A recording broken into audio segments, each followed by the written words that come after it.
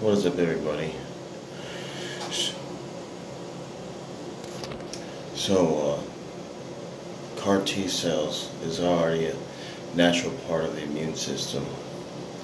CAR T cell therapy is better, in my opinion, much better than radiation and chemotherapy for treatment.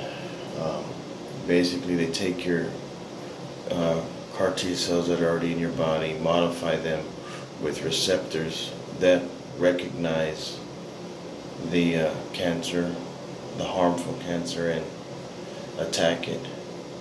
And once they modify it with the receptors, they put it back inside of your body, and you will still have side effects, but it's not going to be as long side effects as the radiation or the chemo.